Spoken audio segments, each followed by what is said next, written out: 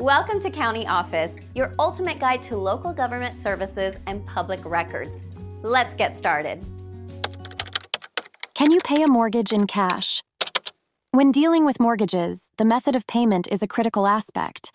Generally, mortgage payments are made through checks, electronic transfers, or automatic withdrawals. However, the question arises whether one can pay a mortgage in cash. Banks and financial institutions have strict regulations and policies regarding cash transactions. These rules are primarily in place to prevent money laundering and ensure accurate record keeping. Mortgage lenders typically prefer non-cash payments for transparency and ease of tracking. And moreover, large cash transactions can attract scrutiny from regulatory bodies. The Bank Secrecy Act requires financial institutions to report cash transactions exceeding a certain amount.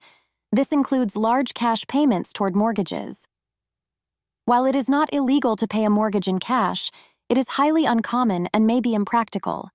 Lenders might not accept large cash payments without substantial documentation. They may require proof of the cash's source to comply with anti-money laundering regulations.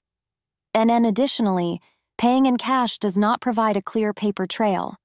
This can complicate record keeping and tax reporting.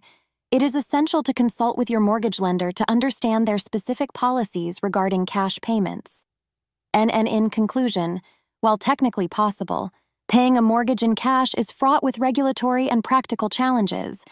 It is advisable to use more conventional methods such as checks or electronic transfers. Yen.